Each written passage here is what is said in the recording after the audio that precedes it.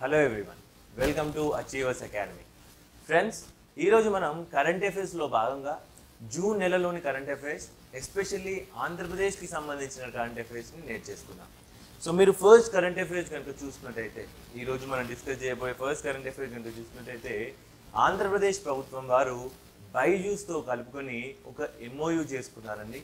ముఖ్యంగా విద్యార్థులకి గవర్నమెంట్ స్కూళ్ళల్లో చదివేటటువంటి విద్యార్థులకి 4వ తరగతి నుంచి 10వ తరగతి మధ్యలో ఉన్న విద్యార్థులకి క్వాలిటీ కంటెంట్లో ఎడ్యుకేషన్ని ప్రొవైడ్ చేసేందుకు ముఖ్యంగా ఇంగ్లీష్ మరియు డిజిటల్ బేస్డ్ ఎడ్యుకేషన్ని అదే కాకుండా టీచర్ ట్రైనింగ్ని సైతం ప్రొవైడ్ చేసేందుకు గాను బైజూస్తో ఒక MOU కుదిరిందండి. ఇక్కడ ఈ పిక్చర్లో చూడొచ్చు మన చీఫ్ మినిస్టర్ జగన్మోహన్ రెడ్డి గారితో బైజూస్కి సంబంధించిన వారు చేసుకున్నటువంటి MOU ఒక పిక్చర్ ఇదన్నమాట. సో ఇక్కడ చూడొచ్చండి, you can see he said that the initiative will be available for the students studying between 4th to 10th in all the government schools across the state.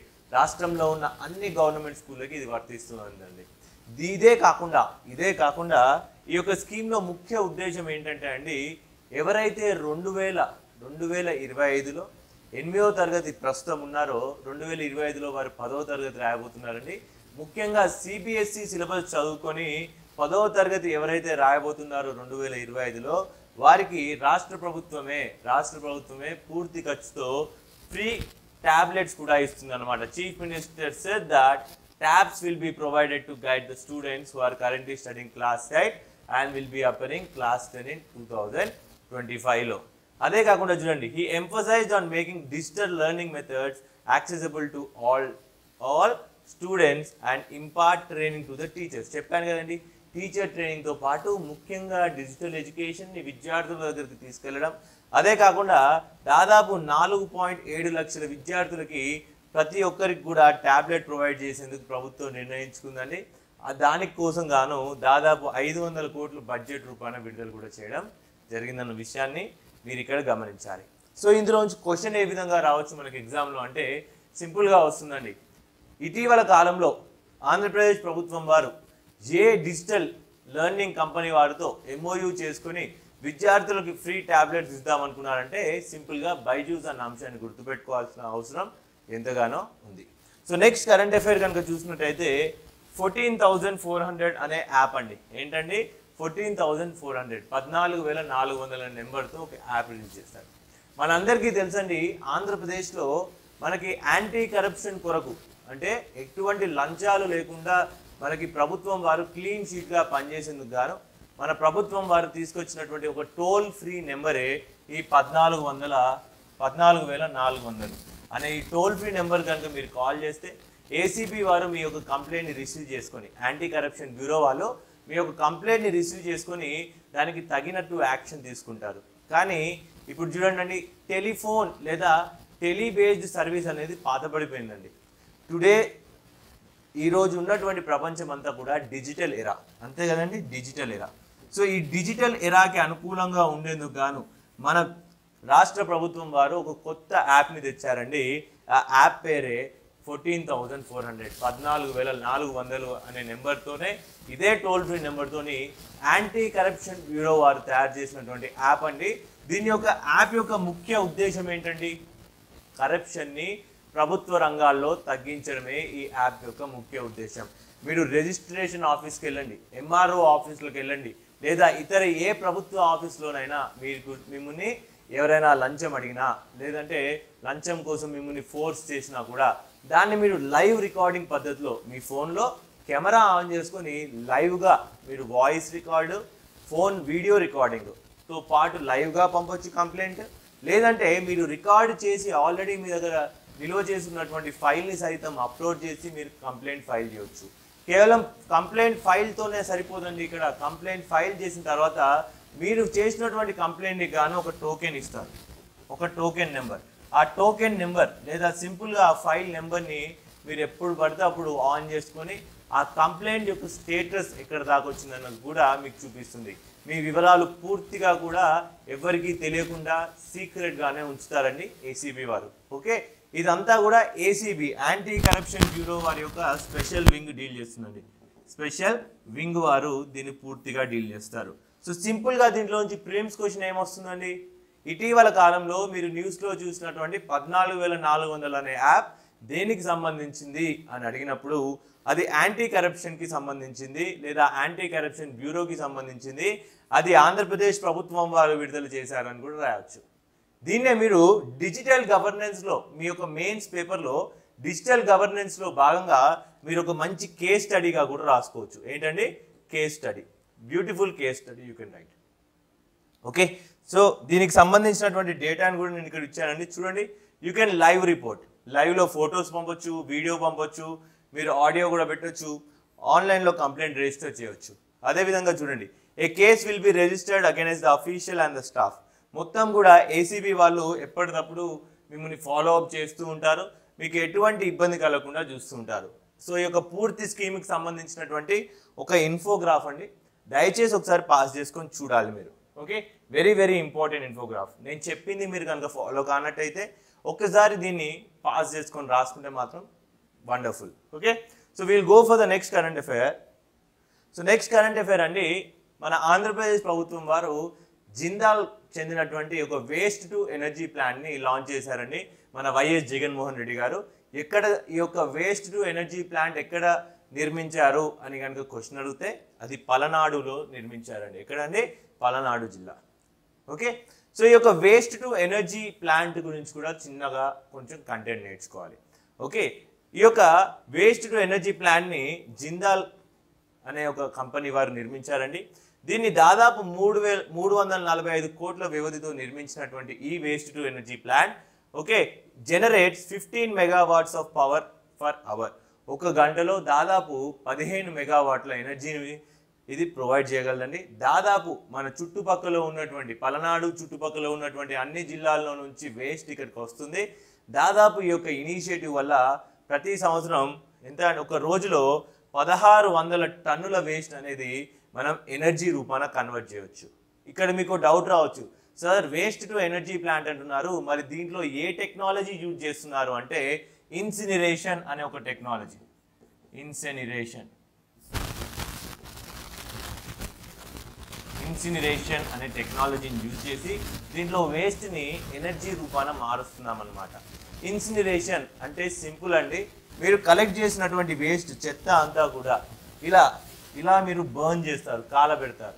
ఇలా కాలబెట్టినటువంటి చెత్త మొత్తంని ఇక్కడ మనం యాష్ రూపాన దీనికి సంబంధించినటువంటి ఫ్లూ గ్యాసెస్ని సైతం మనం ఆపేస్తాం అనమాట, బయటికి పోకుండా.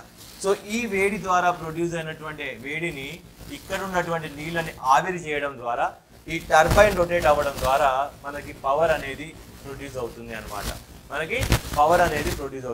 దీంట్లో నుంచి వెదజల్లే ప్రతి ఒక్క గ్యాస్ కూడా ఇలా వెళ్ళి స్క్రబ్బర్ అనే ఒక ఇన్స్ట్రుమెంట్లో నీళ్లు స్ప్రింకిల్ చేయడం ద్వారా ఆ గ్యాసెస్ అన్నీ కూడా డైల్యూట్ అయిపోయి ప్యూరిఫై చేసేసి తర్వాత మనం బయటికి పంపిస్తాం తప్ప డైరెక్ట్ ఎమిషన్ అంటూ ఉండదు. ఇన్సినరేషన్లో ఆక్సిజన్ యూజ్ చేస్తామండి, అంటే అట్మాస్ఫియర్లో ఉన్న ఆక్సిజన్ యూజ్ చేస్తాం దీంట్లో. కానీ ఇంకో టెక్నాలజీ ఉంటుందండి, దాని పేరు పైరాలసిస్. ఈ పైరాలసిస్లో మాత్రం మనం ఆక్సిజన్ యూజ్ చేయం. కానీ ఇన్సినరేషన్ పద్ధతిలో పనిచేసేటటువంటి ఈ ప్లాంట్ని ఇటీవల కాలంలో ఎక్కడ మనం ప్రభుత్వం వారు ఓపెన్ చేశారు అంటే పలనాడులో. అది ఎవరికి చెందింది అంటే మన జిందాల్ కంపెనీకి చెందిందని చెప్పేసి మీరు గుర్తుపెట్టుకోవాలి. ఏ టెక్నాలజీ అండి?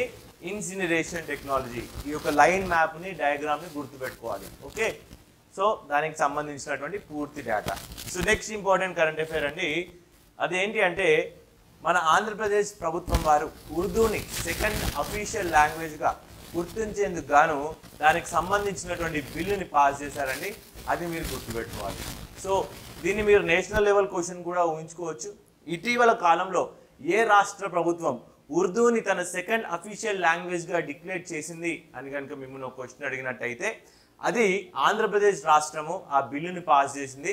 అఫీషియల్గా ఆంధ్రప్రదేశ్లో రెండో అఫీషియల్ లాంగ్వేజ్ ఏది అంటే ఉర్దూ అని మీరు గుర్తుపెట్టుకోవాలి. ఎందుకంటే అండి ఉమ్మడి రాష్ట్రంలో మన ఆంధ్రప్రదేశ్ ఉమ్మడి తెలంగాణ ఆంధ్రప్రదేశ్ రాష్ట్రం ఉమ్మడి రాష్ట్రంలో ఉర్దూ వచ్చేసి సెకండ్ లాంగ్వేజ్గా ఉండేదండి. అయితే తెలంగాణ విడిపోయిన తర్వాత ఆంధ్రప్రదేశ్ మళ్ళీ తన అఫీషియల్ లాంగ్వేజ్గా ఎక్కడ డిక్లేర్ చేయలేదు. కానీ దాదాపు ప్రస్తుతం ఉన్నటువంటి జిల్లాల్లో 14 జిల్లాల్లో ఉర్దూ అనేది వాడకంలో ఉంది. కాబట్టి దానికి అనుకూలంగా ఉండేందుకే ఆంధ్రప్రదేశ్ ప్రభుత్వం వారు ఉర్దూ లాంగ్వేజ్ని సెకండ్ అఫీషియల్ లాంగ్వేజ్గా డిక్లేర్ చేయడం జరిగింది. Okay, so next important current affair చూద్దాం. వైఎస్ఆర్ యంత్ర సేవా పథకం scheme very very important scheme అండి, చాలా చాలా ఇంపార్టెంట్ స్కీమ్. మనందరికీ తెలుసండి కస్టమ్ హైరింగ్ సెంటర్స్ అంటే సిహెచ్సిస్ అని వినుంటారు. మీరు ఎకనామీ చదివేవారు సిహెచ్సిస్ అనే పదాన్ని చాలా వినుంటారు, ముఖ్యంగా అగ్రికల్చర్స్కి. సో భారతదేశం యొక్క రైతు సగటు భూమి ఎంత ఉందంటే మార్జినల్ ఫార్మర్స్ అంటామండి. అత్యధికంగా స్మాల్ అండ్ మార్జినల్ ఫార్మర్స్ ఎక్కువగా ఉన్న దేశం మన భారతదేశం. అలానే మన ఆంధ్రప్రదేశ్లో కూడా స్మాల్ అండ్ మార్జినల్ ఫార్మర్స్ యొక్క సంఖ్య చాలా ఎక్కువ. So small and marginal farmers అంటే సగటున ఒక ఫార్మర్ దగ్గర, ఒక రైతు దగ్గర 2 నుంచి 4 ఎకరాల కంటే కూడా ఎక్కువ దున్నేందుకు భూమి ఉండదన్నమాట. సో ఇలా ఒక ఫార్మర్ ఒక 4 నుంచి 2 ఎకరాలు లేదా 2 నుంచి 4 ఎకరాలు ఉన్నటువంటి ఒక రైతు ఒక హార్వెస్టర్ కొనేందుకో, ఒక ట్రాక్టర్ పెద్ద వస్తువు కొనేందుకో తనకు అంత ఖర్చు కాస్ట్ బెనిఫిట్ రేషియో ఉండదు. కాస్ట్ బెనిఫిట్ అంటే పెట్టే ఖర్చుకి వచ్చే లాభానికి ఎటువంటి పోలన ఉండదు. కాబట్టి ఇలాంటి రైతులకు సహాయపడేందుకు గాను కస్టమ్ హైరింగ్ సెంటర్, సిహెచ్సి అంటే కస్టమ్ హైరింగ్ సెంటర్ అంటే మీకు అప్పుడు అవసరం ఉన్నటువంటి మెషినరీని అలా అద్దెకు తీసుకొని, అది కూడా సబ్సిడీ రేట్లో అద్దెకు తీసుకొని వాడుకున్న తర్వాత మళ్ళీ వారికే తిరిగి ఇవ్వడం అనమాట. వాడుకొని మళ్ళీ వారికే తిరిగిస్తే వాటిని కస్టమ్ హైరింగ్ సెంటర్స్ అంటాం. సో ఇలా రాష్ట్ర వ్యాప్తంగా 1600కు పైగా కస్టమ్ హైరింగ్ సెంటర్స్ని ఫార్మర్ ఆర్గనైజేషన్స్ నడిపేందుకు గాను, ఫార్మర్ ఆర్గనైజేషన్ ఇది ప్రభుత్వం నడపదండి. ప్రభుత్వం వారు సబ్సిడీ ఇచ్చి ఆ ప్రాంతంలో ఉన్నటువంటి రైతులందరినీ ఒక ఆర్గనైజేషన్గా ఫామ్ చేసి ఆ ప్రాంతంలో ఏ పంటలు పండిస్తున్నారు, పండించే పద్ధతి ఏంటో దానికి అనుకూలంగా ఉండేటటువంటి మెషినరీని, హార్వెస్టర్లు కొంటారా, ట్రాక్టర్లు కొంటారా, ఇంకేతర మెషినరీలు కొంటారా, మన అగ్రికల్చర్ సునాయాసంగా సింపుల్గా సాగేందుకు గాను వారికి అనుకూలమైన మెషినరీ కొనేందుకు గాను ఒక్కో కస్టమ్ హైరింగ్ సెంటర్కి 15 లక్షల రూపాయలు ఇస్తుందండి ప్రభుత్వం ఆ యొక్క ఎక్విప్మెంట్ని కొనేందుకు. ఈ యొక్క ఎక్విప్మెంట్ గాను 40% సబ్సిడీ, ఎంత అండి 40% సబ్సిడీ ప్రొవైడ్ చేస్తుంది గవర్నమెంట్. 40% 40% సబ్సిడీ అంటే ₹1,00,000 మెషినరీ అయితే మీకు దాదాపు 60,000 రూపాయలు మాత్రమే కట్టాలి, 40,000 రూపాయలు ప్రభుత్వం కట్టేస్తుంది. ఈ మిగిలిన 60% కూడా 50% వరకు ఏదైతే డబ్బు ఉంటుందో, వాల్యూ ఉంటుందో దానికి డిస్ట్రిక్ట్ కోఆపరేటివ్ బ్యాంక్స్ ద్వారాను లేకుంటే స్టేట్ కోఆపరేటివ్ బ్యాంక్స్ ద్వారాను లోన్ రూపాన రైతులకు సహాయం చేయబోతున్నారు మన వైఎస్ఆర్ యంత్ర సేవా పథకం ద్వారా మన ఆంధ్రప్రదేశ్ ప్రభుత్వం వారు. దీంట్లో గుర్తుంచుకోవాల్సిన పాయింట్స్ చాలా ఉన్నాయండి, నేను ఒక్కొక్కటిగా చెప్తాను. ఇక్కడ మొత్తం డేటా ప్రొవైడ్ చేశాను, దయచేసి నోట్ చేసుకోవాలి. Okay, see around 3,800 tractors and 320 combined harvesters would be made available at Rythu Bharosa కేంద్రాస్. వీటినే కస్టమ్ హైరింగ్ సెంటర్స్ గా మార్చామండి, RBKs, Rythu Bharosa కేంద్రాస్. Okay, A subsidy of 175 crores have been credited into the 5,200 and farm group bank accounts. అంటే ఇంత subsidy amount already వేసాం, కానీ దాదాపుగా 2,156 కోట్ల రూపాయలని ఈ యొక్క స్కీమ్ కోసం ప్రభుత్వం వారు పక్కకు ఉంచడం జరిగింది. దాన్ని కూడా మీరు గుర్తుపెట్టుకోవాలి. Okay, see the government of Andhra Pradesh aims to establish a total of 10,750 YSR యంత్ర సేవా కేంద్రాస్ or custom hiring centers. Okay, రాష్ట్ర వ్యాప్తంగా దాదాపు 10,000 పైచీలకు మనం ఎస్టాబ్లిష్ చేద్దాం అనుకుంటున్నాం. దీనికి గాను ఒక టోల్ ఫ్రీ నెంబర్ కూడా ఇచ్చారండి ప్రభుత్వం వారు. ఆ టోల్ ఫ్రీ నెంబర్ వచ్చేసి 1,55,251 అంటే 15525 అనే ఒక టోల్ ఫ్రీ నెంబర్. ఎంక్వైరీ కొరకు గాను ఈ యంత్ర సేవా కేంద్రాల గురించి పూర్తి వివరాలు తెలియజేస్తుంది. అదే కాకుండా దానికి సంబంధించి చూడండి, ఈచ్ కస్టమ్ హైరింగ్ సెంటర్, ఒక్కో కస్టమ్ హైరింగ్ సెంటర్ మెషినరీ కొనేందుకు గాను 15 లక్షల రూపాయల వర్త్ ఉన్నటువంటి ఎక్విప్మెంట్ అక్కడ ఉంటుంది. మరి ఇక్కడ చూడండి, selection of form machinery by form groups. Selection అనేది ప్రభుత్వానికి ఇష్టం ఉన్నట్టు ఇవ్వట్లేదండి, ఫార్మర్స్కి ఏది అవసరమో దాన్ని గుర్తుపెట్టుకొని ఫార్మర్స్కే చెప్పింది, మీకు అవసరం ఉన్నాయి మీరు కొనుక్కోండి, మేమున్నాం ఇక్కడ. So this is a flexible scheme అని కూడా మీరు అర్థం చేసుకోవాలి. అదే కాకుండా చూడండి, ఇవన్నీ కూడా ఫార్మర్ గ్రూప్స్ వారే రైతు భరోసా కేంద్రాల్లోనే మెయింటెనెన్స్గా ఉంటుంది, దీన్ని ప్రభుత్వం డైరెక్ట్గా మెయింటైన్ చేయదు.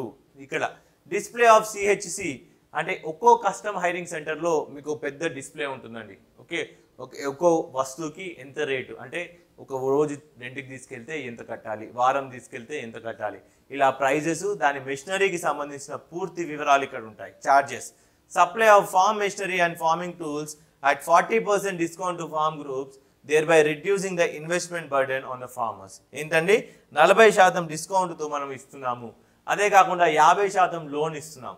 ఓకే, సో దీనికి గాను the government has allocated 806 crore subsidy for YSR యంత్ర సేవా పథకం. దీంట్లో కేవలం మెషినరీ, మామూలు మెషినరీ కాదండి, ఈవెన్ డ్రోన్స్ సైతం ఇందులో ప్రొవైడ్ చేస్తున్నాం కస్టమ్ హైరింగ్ సెంటర్లో. దాదాపు 2000 విలేజెస్లో ఫర్టిలైజర్ని, పెస్టిసైడ్ని స్ప్రే చేసేందుకు గాను డ్రోన్లను కూడా సప్లై చేస్తున్నాం అనమాట. డ్రోన్లను కూడా సప్లై చేస్తున్నాం. Around 1600 cluster level custom hiring centres and combine harvesters worth 25 lakh each in 20 rice cultivating district with total expenditure of 2016. అంటే ఈ యొక్క 10,000 కస్టమ్ హైరింగ్ సెంటర్ ఊరూరునా ఉంటే వాటిని అన్నిటినీ కప్ చేసేసి పెద్ద మెషినరీ, హార్వెస్టర్ లాంటి పెద్ద మెషినరీని పెట్టేందుకు గాను ఒక క్లస్టర్ లెవెల్ అంటే మండల లెవెల్ లేకుంటే ఒక జిల్లా స్థాయిలో ఒక పెద్ద కస్టమ్ హైరింగ్ సెంటర్ ఉంటుందని, దానికోసం కూడా దాదాపు 2000 కోట్లని ప్రభుత్వం వారు దీనికి కేటాయించడం జరిగిందన్న విషయాన్ని మీరు నోట్ చేసుకోవాలి. సో ఫ్రెండ్స్, ఇంతటితో మన ఆంధ్రప్రదేశ్ కరెంట్ అఫైర్స్ ఈ నెలలో ఇవన్నీ చాలా ముఖ్యమైనవి. ఒకటి వచ్చేసి వైఎస్ఆర్ యంత్ర సేవా పథకం, ఇంకోటి ఉర్దూ లాంగ్వేజ్ బిల్. ఓకే, ఇదే కాకుండా 14,400 అనే ఏసీబీ వారి యాప్, దాంతోపాటు బైజూస్ వారితో చేసుకున్నటువంటి ఒప్పందం, ఇవన్నిటిని కూడా మనం నేర్చుకుందాం.